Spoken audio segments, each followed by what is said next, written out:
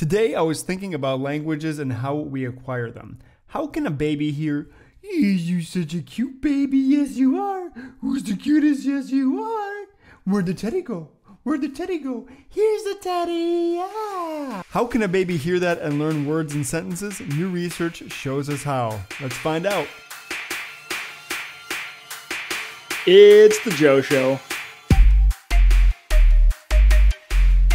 Let's jump right into it. Out of Lancaster University, how people work out the meanings of new words has been revealed by researchers. The research is published in Cognition by Professor Patrick Reboucht and Professor Padaktik Monang, who said, "Have you ever caught yourself saying long, burbly sentences, streams of words to babies? Who's the cutest? Yes, you are.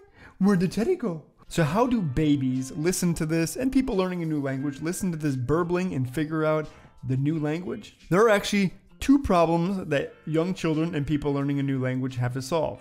They need to work out which sounds group together to form words and what these words mean.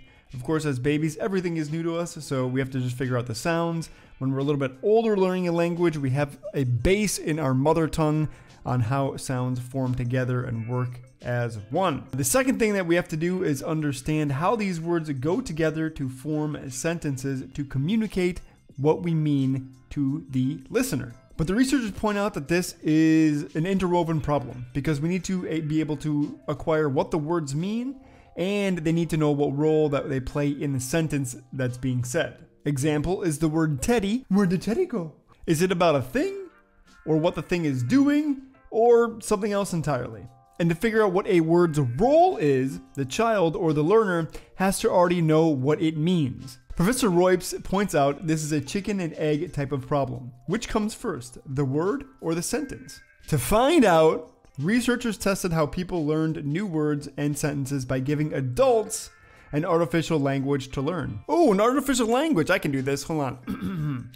0 1 0 0 1 1 0 0 1 0 1 1 0 1 0 1. Bacon and eggs. Researchers invented a language spoken by aliens. Don't know why they did that. We already have one. It's called Vulcan. Look it up. Thanks, Star Trek.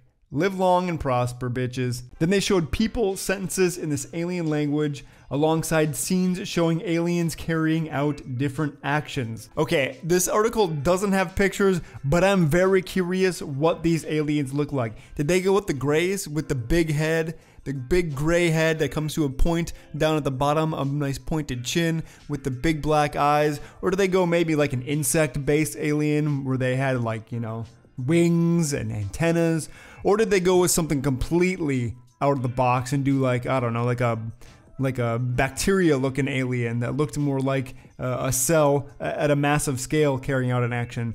Or did they just make them look like humans and color them green? Like, what did these aliens actually look like?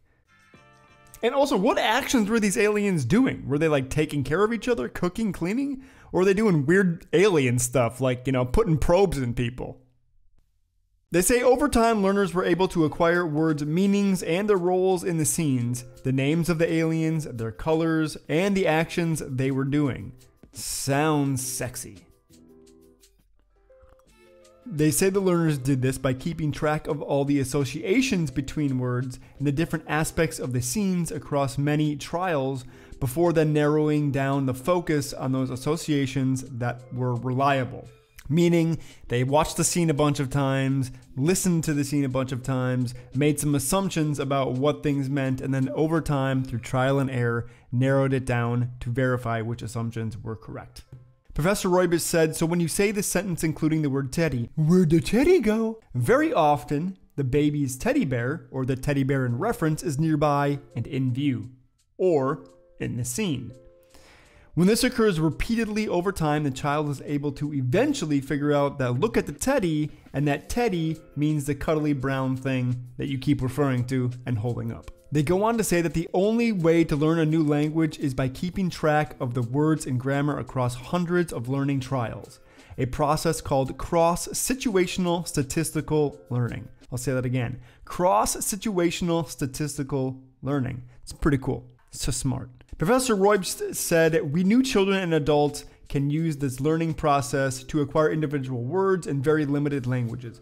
But it is remarkable to witness that our participants could use this process to learn a highly complex alien language with considerable speed. It shows the power of the human's ability to keep track of all kinds of possible links between languages and the world. The other professor involved in the study, Professor Magnahan, added, "We have discovered that the chicken and egg problem of learning a language can be solved by hearing lots of language and then applying some very simple but very powerful learning to this.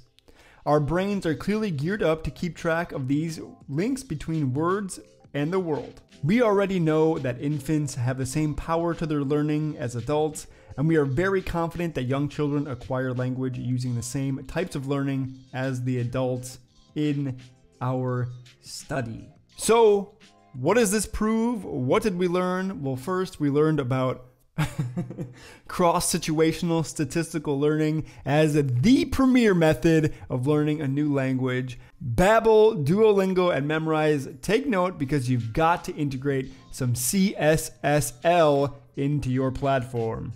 We all know what that means at this point. So when you're learning a new language, don't get discouraged, but instead do more and more trial and errors of speaking, listening, hearing, and making associations in your brain, and eventually you'll get the hang of it. But definitely hearing and speaking seem to be the premier ways to learn a new language, and a lot of trial and error.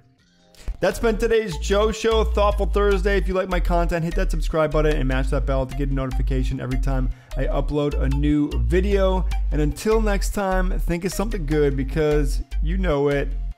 I love you.